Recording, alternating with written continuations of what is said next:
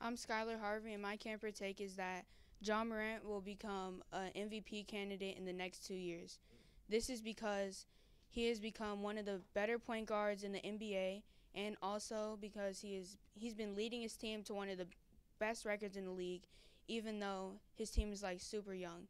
Also, the fact that his stats are getting better and better each year shows that he can become one of the best players in the league. The only thing he has to do is not get hurt, and that's my take.